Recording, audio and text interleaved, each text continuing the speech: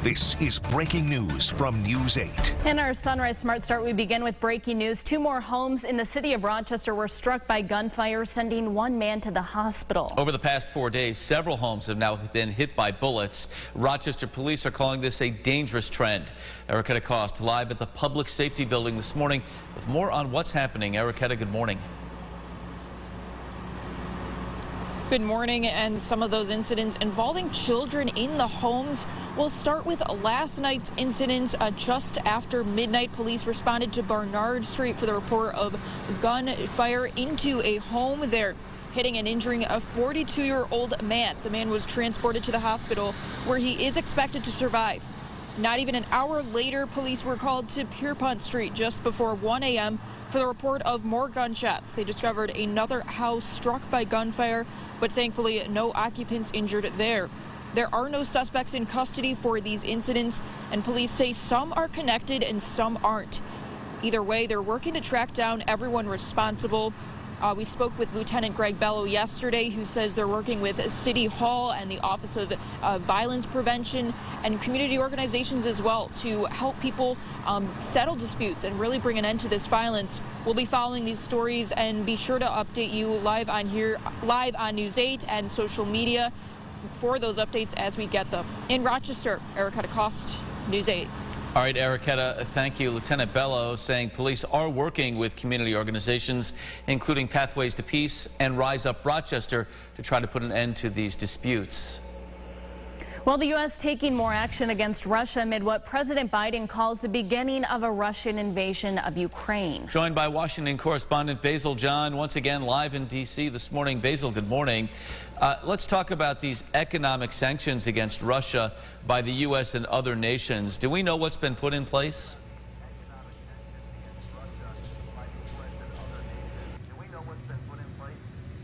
Well, Mark, Alley, good morning. And yes, well, President Biden emphasized that the sanctions put in place by the U.S. and its allies will be worse than the ones from 2014. So the first set of sanctions that were put into place was that there's now been sanctions put in place against 2 Russian banks. This way, Russia is not able to do business and continue to build fortune from doing business with anything out in the West. The U.S. has also worked with Germany in order to shut off Nord Stream 2, which is that gas pipeline that leads from Russia into Germany. So already those economic hits will start impacting Russia. Well, there's a lot going on. Do President Biden and President Putin still plan to meet despite these sanctions?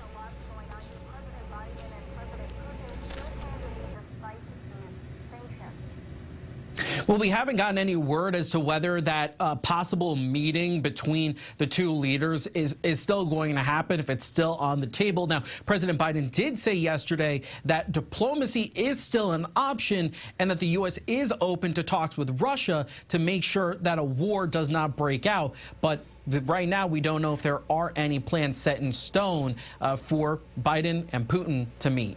All right, Basil, thank you so much for your time this morning. President Biden has also started moving some U.S. troops already based in Europe to Baltic states in an effort to support NATO allies that border Russia to the west. Following it closely, we'll continue to do so. In the meantime, going over to James Gilbert, who is doing the same with your forecast. Good morning. Hey, good morning. Yes, Mark and Allie, did you guys notice the strong winds around the region this morning? Yes, whipping around this morning, yes. Pushed my car door shut, yeah. Oh, did it? Yes. I'd rather, I guess, have it pushed shut than sometimes when you open it and then it flies open. Yes, maybe a worse scenario there. But regardless, yes, hold on to your car door handles, hold on to the steering wheels. You may feel the car moving on the commute this morning. It is breezy. Temperatures tumbling out of the 50s we were in this morning. A distant memory already. Look at these wind gusts over 30 miles per hour I expect through this afternoon. They do calm down as we get later in the day, but note the direction out of the northeast. Yes, snow coming for the end of the week. That forecast at the end of the show. Mark. All right, James, thank you. Time now to check the roads again with our sunrise traffic. Still looking at that accident in Rochester on Mount Read Boulevard at Emerson Street. The main arteries, 390, 490, 590, up to speed at last check as you head out the door. Well, in other news, a 15-year-old is in the ICU after suffering serious injuries at Bristol Mountain. According to the Ontario County Sheriff's Office, the teen went over a ski jump and landed face first, causing him significant head and facial injuries. The teen was transported via Mercy flight to Strong Memorial Hospital, where he is in guarded condition. We're told the teen was wearing a helmet at the time of the incident. Well, Great Lakes Gaming, Rochester's new home for esports at Innovation Square in Rochester, is opening up a facility to house the growing video game community. The plan to create a perfect setting for leagues, tournaments, and events. Organizers of this new space say the goal will be to create a game space that attracts serious gamers with a luxury experience. That's what we plan to do with the Gaming Lounge, offer an in-person aspect to those weekly tournaments that we do online. We actually run production and tournaments ourselves for esports. We're actually running a broadcast tonight for a $2,500 tournament, and we're streaming some of the top North American teams for Valorant. Teams like TSM, T1, etc. It's a huge business. Great Lakes Gaming is aiming to open to the public coming up in April. 3 more Buffalo area Starbucks locations could be officially unionizing today. The National Labor Relations Board will count votes from the Amherst, Cheektowaga, and Depew stores. However, Starbucks has filed an appeal of the board's decision to hold the elections. If the board doesn't rule on it by today, the ballots may be impounded and the count postponed. All they want is a voice on the job and a seat at the table. They want to be able to negotiate their pay with management and with this company who could not make the money it makes without them. Starbucks did not respond to a request for comment. In its appeal, company officials argued the union wants to organize all Buffalo Starbucks and is gaming the system by voting one store at a time. Lee Zeldin, the presumptive Republican nominee for governor of New York, is set to announce his pick for lieutenant governor later today. Zeldin has not yet indicated who the running mate might be, but in a statement did say, quote, she will be breaking glass ceilings in this state. The announcement from Zeldin is expected later this morning at 11 o'clock in Manhattan. Governor Kathy Hochul announcing the Joint Security Operations Center in Brooklyn amid fears of cyber attacks. The governor saying New York State is an attractive target for cyber criminals since it's a leader in areas of finance, healthcare, energy, and transportation. This is going to be the nerve center for our cyber operations. We bring all the talent together, the resources, the data sharing that has been going on in silos for far too long. And it's so important. We realize now that when you see even a small attack in one system, that could be an indicator of more to come. Hochul has proposed $30 million for a shared services program in addition to her proposed budget, which includes $62 million in cybersecurity protections. The governor also signing a bill to fast-track New York's marijuana industry. The new law, titled Conditional Cannabis Cultivation, will allow for equity, inclusion, and environmental sustainability by growers. Hemp farmers are now able to apply for a license, so when retail operations become available, there will be a product to sell. I think this will create generational wealth. I think this will create economic opportunity for neighborhoods that haven't seen this level of job creation before. All things are positive. A rollout of the applications will begin sometime in March. In national news, a Georgia jury submitting a guilty verdict in the federal hate crime trial of the 3 men convicted of murdering Ahmaud Arbery. That panel says racism motivated 3 white men to chase down and kill the 25-year-old black man 2 years ago today.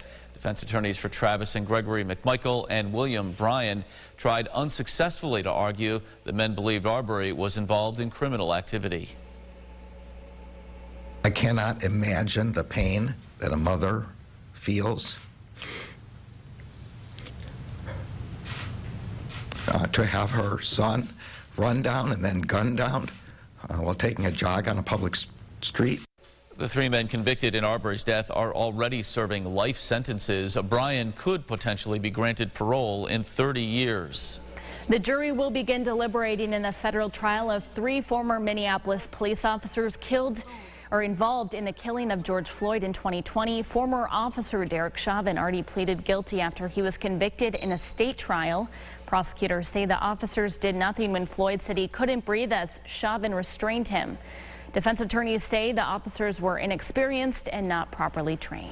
All right, let's find out what some folks will be talking about at the water cooler this morning. Have you been watching? It is down to the final 3 on Big Brother's Celebrity Edition. Singer-songwriter Todrick Hall, UFC champion Miesha Tate, and model Cynthia Bailey are all vying for the $250,000 cash prize.